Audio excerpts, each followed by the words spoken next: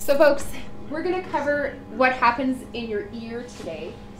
You might recall from our previous lesson that there are two types of mechanoreceptors that I want you to be aware of. The ones that are involved with hearing and the ones that are involved with balance. So we're going to start off just with how hearing works. So this is an overview of hearing. Hearing happens when sound vibrates and moves the particles around the sound source.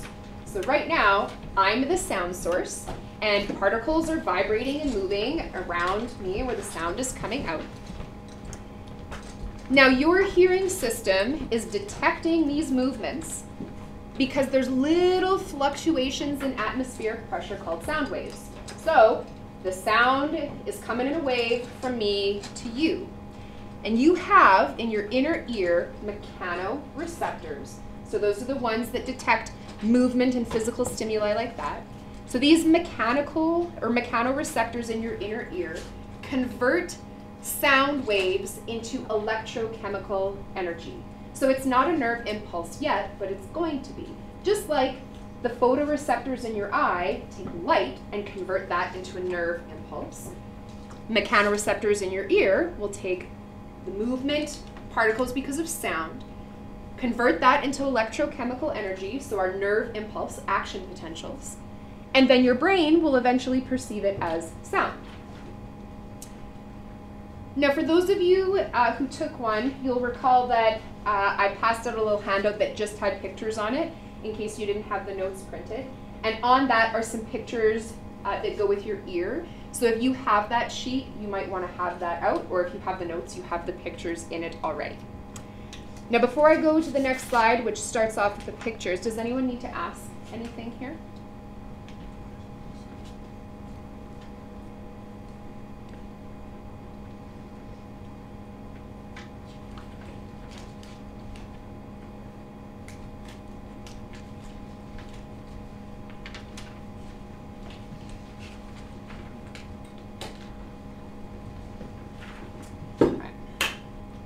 So, here's an ear. We'll start with the outer ear, which is over here on the left side of the picture. If you think of an ear, you're thinking of the pinna. The pinna is the visible part of the ear. It's made out of skin and cartilage.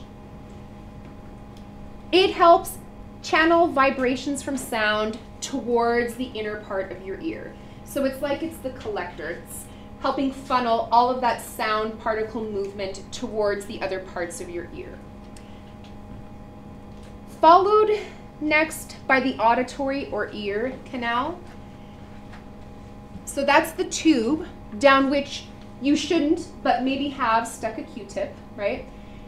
Doctor would tell you never stick stuff in your ear, but sometimes it's hard to resist trying to get things out that way. But this auditory or ear canal is the tube that leads towards your eardrum. Now there are some bits of hair and wax in this part of your ear, and they're not just there to irritate you. They have a function. They are supposed to prevent stuff like dust, perhaps even stuff like insects, from getting farther into your ear. Now, perhaps you've had the experience at some point of having your ear feel plugged because there's been wax buildup. One of the ways you can get wax built up in your ear is by constantly pushing something into your ear. It happened to me once a couple of years ago. I had a little headset thing that I used to record my podcast, and it had a little earbud piece, and I was constantly putting in my right ear this little earbud piece with the microphone until we got these bad boys that just pick up my voice from anywhere. And it got so bad that I couldn't get the wax out of my ear. I tried one of those wax removal kits. Then I got freaked out and worried that I might be going deaf because it happened to my dad. His auditory nerve got a virus and he lost his hearing. And so then I was freaked out that that was happening. So I went to the doctor and they used their superpower ear flusher syringe thing. And the ball of wax that came out of my ear was like legit the size of a small cherry. It was bigger than a pea, right? So like it was big. It was a huge chunk of wax. I asked her if I could keep it, and she looked at me like I was a psycho and then just walked out of the room. whatever. I always ask if I can keep stuff when I have medical procedures, and they always say no. But it's there for a purpose. And so it might seem to you like the wax is there to irritate you, but really it's trying to stop things from getting farther into your ear where things get much more sensitive. So that's the outer ear, pinna and auditory canal. As we move towards the inside, same picture, right? Just different words. We have the middle ear. So the middle ear is this section right here. Okay? It's made up mainly of your eardrum. Your eardrum is the colloquialism. See, that's an English language arts word that I remember from high school. This is the common word for this structure. The fancy word is tympanic membrane. So your eardrum, or your tympanic membrane, is this elastic circular membrane that vibrates in response to sound waves. Think about how a drum works. It's an elastic circular membrane stretched out over something, and you bang on it, and then it vibrates. And so you can see why it got the name eardrum. Your eardrum is then connected to the next three little pieces here that we collectively refer to as ossicles. They're actually three tiny little bones. They're awesome. They take the vibrations that are coming from the eardrum and amplify them, increase them in power as they pass. Now, the ossicles have names. One of them is the malleus, which means the hammer. The next one is the incus, which means the anvil, like what the Roadrunner drops on Wile E. Coyote, an anvil, like a big solid metal thing. And then the last one is the stapes, or the stirrup, like what you'd put your foot in if you were getting up to ride a horse. Now, we'll refer to them as the ossicles, but I'd like for you to know what they are. They have those names because that's kind of the shape that they have. So if you were to look at them closely, the one that's called the malleus kind of looks like a little hammer. The one that's called the incus kind of looks like a little anvil. And the one that's called the stapes, the last piece, kind of looks like a little stirrup. The last one, which is what ladder means, so the stapes, concentrates vibrations on the wall of the inner ear, which is called the oval window. So there's a space here, a wall between the middle and the inner ear. So we're constantly passing vibrations on from one space to the next. Now there's another structure here, the eustachian tube, that's in your inner ear, but that actually doesn't have to do with hearing. So if it were me, I would like star or highlight this or something. It's regularly used as an incorrect answer in multiple choice and numeric response questions because it actually really isn't part of the pathway for hearing. This tube connects your middle ear to your throat and also your nose by proxy. It helps to balance air pressure when the pressure inside the ear is different than the pressure outside the ear, like when you go up on a plane. Now your ear and nose and throat are connected to each other because of this little tube. You probably remember from Bio30E that your nose and throat are connected to each other for breathing purposes, but your ear is connected as well. You might also have heard of doctors called ENTs, ear, nose, and throat doctors, who focus on that portion of anatomy. I had to see an ear, nose, and throat doctor. I had to get my tonsils taken out as an adult. I don't know if any of you have had your tonsils taken out. Is there anyone who had maybe when you were little? It's not a super common thing anymore. In my generation, it really was. Then they got away from it. But I had to get them taken out because I was getting strep throat like every 6 weeks. It was ridiculous. Penicillin straight up didn't even work on me anymore. Getting your tonsils out as a kid, I remember my brother did it. He got his tonsils out, stayed home and ate Jell-O for a couple days, and then everything was fine. As an adult though, things are bigger, they hurt more, I guess. It felt like someone burnt the inside of my throat with a blowtorch. I couldn't even swallow my pain pills. I thought I was gonna die. I couldn't talk for like 3 weeks. When they told me, okay, you should probably have like X number of days off of work, I was like, what? For tonsils? And I kind of laughed and I was like, okay, I'll book all those days off and it'll be like a vacation. But I got to the end of the 2 weeks and I had to call Mrs. O and be like, I can't even talk. There's no way I can teach a class like this. So, ear, nose, and throat doctors. Now, if you have questions about eardrums or ossicles or eustachian tubes, would you please ask? Okay. So, followed by the middle ear, we have the inner ear. Now, we'll go into a bit more detail on the inner ear on the following slides. The inner ear has a few structures. First, the cochlea. It's the thing that looks like a little snail shell. It is the structure that is involved with hearing. It is attached to the auditory nerve, and you can see this big chunky yellow thing coming out. Attached to that, you have these three loopy tubes called the semicircular canals. They are the structure whose main job is balance. They are attached to a different nerve called the vestibular nerve. Now there's a third nerve in this picture that I'm not going to talk about, the facial nerve. We're going to focus on just the auditory nerve for hearing and the vestibular nerve for balance. Now before we go any further, okay, so if we think about the cochlea, so that was the thing that looks like a snail shell in our ear. One of the things that's important to recognize about it, like we mentioned in the video, is that this is the part of the ear that's used for hearing. Specifically, mechanical energy, this energy of movement, is transformed into electrochemical impulses. That's what happens here. Now the inner ear is filled with fluid, like you said. So the consistency of the fluid is like a bit thicker than water, right? It's not quite the same. But as the oval window, which is the membrane between the middle and inner ear, vibrates, those vibrations have to be transformed into pressure waves in the fluid. Now we did talk in the video a bit about the difference between frequency and amplitude, and we're not going to go too far into detail about how sound works. That's more of a physics thing than here. But very briefly, I wanted to show you this picture because I find that it helps people understand.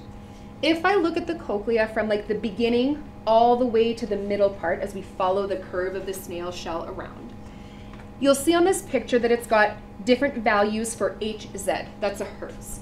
That's what we measure frequency with.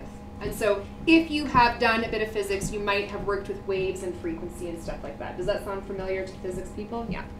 Now we're not going to calculate anything, but I like to show this picture so that you can see that different parts of the cochlea respond to different frequencies of sound. That's one of the ways that you can tell whether something is high or low pitched.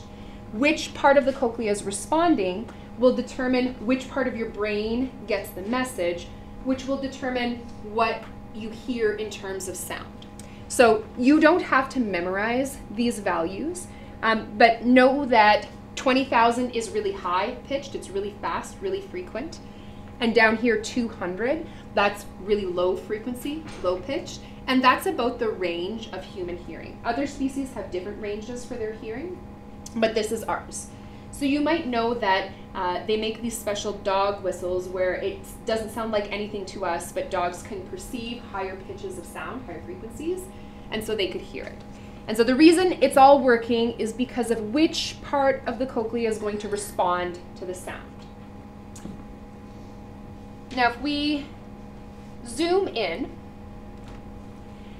this picture over here is what he showed on the video. It's if I took one piece of the snail shell and sliced through it. What would I see? 1, 2, 3 cavities, 3 sections inside of each piece of that tube. Now, you don't have to know the names of each of those cavities, and I'm not gonna, never mind. But we're gonna focus on the middle one. The middle one, if we zoom in even farther, has this little structure inside of it. And this little structure is the organ of Corti. So it's visible if we take a section of the cochlea. So remember I said this is just one piece of that snail tube. I've sliced through it and I'm zooming in on the middle. This is the organ used for hearing specifically. Now, It is made up of several structures. On the bottom is the basilar membrane. So basilar bottom. The other membrane, tectorial, is on the top. See, basilar bottom, tectorial top, very convenient. But this basilar membrane, the bottom part of it, has hair cells. Now I know you're imagining this hair that's growing on your head, but that's not what it is. But they look like little hairs. So if you see right here, this kind of orangey yellow structure, it's got little things sticking out. That's the hair cells. Those are the mechanoreceptors that are in the organ of Corti. So these hair cells are attached to this membrane at the bottom. Now what's sticking out of them, it's not really hair, they're little villi. And maybe you remember those words from learning about your intestines in Bio30E. You have villi and microvilli that line your intestines to increase surface area. Anyways, these little villi are called stereocilia. They extend from those auditory cells, and they are anchored to this top piece, which is the tectorial membrane. So tectorial membrane on the top, basilar membrane on the bottom. Now, why do we care about this? Well, here's what happens. When the stapes, the last of the three ossicles, hits the oval window, vibrates. And that vibration causes the fluid inside the inner ear to move. So a thing that's key to remember is that even though it looks empty on this picture, remember the cochlea is full of fluid. It's not just air, it's not a vacuum. And so when that little ossicle hits the oval window, it causes the fluid to vibrate and move. This causes the basilar membrane to move up and down, right, in response to the waves of fluid. So imagine that you are in an ocean or maybe a wave pool if sharks freak you out, and waves are coming. And as the wave comes, you go up and down, up and down. Same thing is happening in the ear. As the fluid moves in waves because of the sound, that basilar membrane goes up and down, up and down. If the sound is higher pitched, it goes up and down more frequently. If the sound is lower pitched, it goes up and down more slowly. Now, when the basilar membrane moves up and down, these little stereocilia have to bend. Why? They're attached to the tectorial membrane on the top. And so it can't just freely move. Those hair cells have to bend in response because they're physically anchored or attached on the top. That flexing, that physical motion, that is what causes depolarization. So unlike a chemoreceptor, where something binding to a receptor opens ion channels, in these mechanoreceptors, physical movement of that little stereocilia is the thing that opens sodium channels. That is what opens the gates and causes depolarization. Yep. Now, these auditory cells are going to send the message through the auditory nerve to the brain.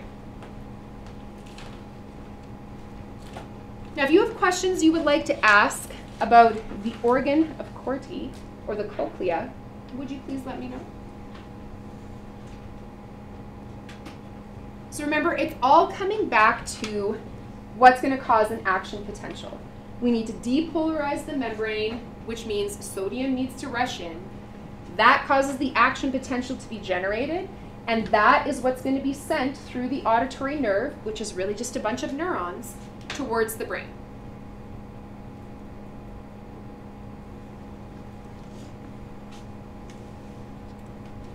So, if we think about the next step, now that your ear has processed vibrations and movement of fluid, how do you perceive sound?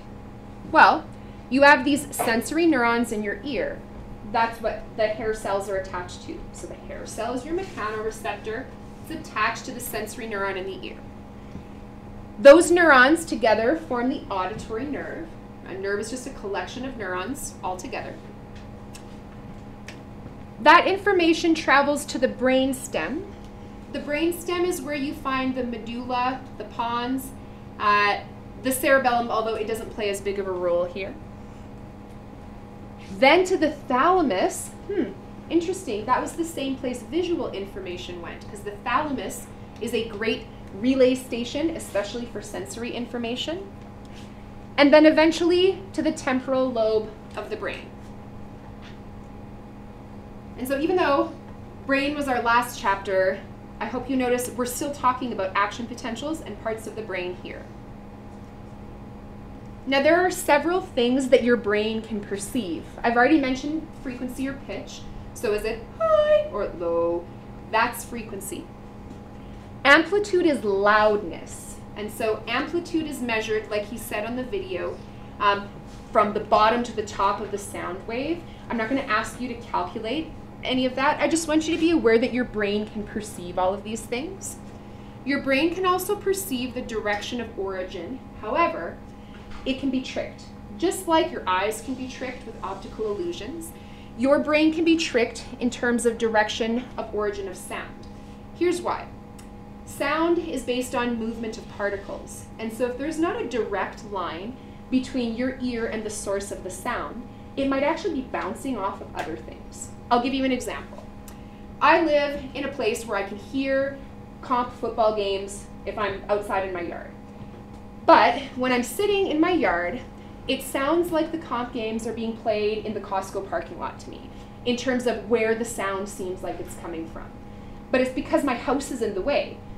My house faces the other way, and so when I sit in my yard and I can hear the announcer guy at the comp yelling stuff about football, the sound has to go over my house and bounce off of something else and then bounce back into my ear. So it can't travel through walls. And so you can perceive the direction of origin to a point, but your brain can be tricked. It can be tricked so easily because sound will bounce off of things. You've probably observed other phenomenon with this. If you've ever heard the sound of a siren getting louder and then quieter as it moves closer and farther away from you, that's another thing that your brain can perceive in terms of sound. Now, just as a matter of interest, if we were to look at the primary place that auditory information is processed in your temporal lobe, there's a little map on it, just like there's a map on your motor cortex, just like there's a map on your sensory cortex, where each part of your brain is associated with a part of your body for motor and sensory information.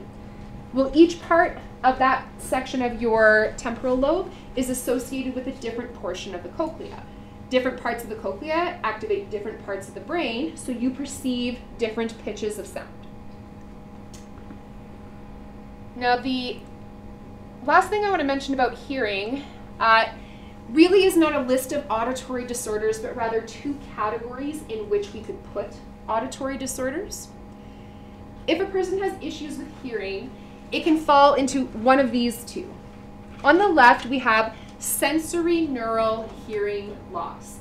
And if you look at the name, sensory neural, we're talking about sensory receptors or neurons, something to do with the pathway that information is following. So this could involve nerve damage. It could involve hair cell damage, because those are the sensory receptors. And it can be due, especially in the case of hair cell damage, to loud noise. Loud noise puts pressure on that fluid in the ear that can eventually destroy stereocilia. So if I were to show you, the top here is what normal stereocilia look like, and the bottom is an ear cell with some permanent damage to those little hair cells. There are other ways that sensory neural hearing loss could occur. One example is what happened to my dad. It turns out he had a virus that attacked his auditory nerve just on his right side. At first he thought his ear was just blocked, like with wax or something, but by the time they figured out what had happened, it was too late and they couldn't repair the nerve. But it's difficult to treat because we're dealing with sensory receptors and nerve damage. Those things are not easy to fix. On the other side, we have conductive hearing loss. This one often deals with structures that are on the outer or middle ear, rather than the inner ear. This is when there's damage to the conduction system in the ear, so not the sensory receptors or the nerves that are carrying information to the brain, but the structures that are responsible for capturing or amplifying or channeling the vibrations. So this could involve, for example, damage to the eardrum. damage to the ossicles, something like that, where they're not vibrating the way that they should. In the case of a conductive hearing loss, hearing aids might help. They don't always, but this is an example where they could, because the issue here is usually that sounds are not being amplified enough, and if we help them become more amplified, then a person could perceive them because they don't necessarily have damage to their sensory receptors or their neurons. Now,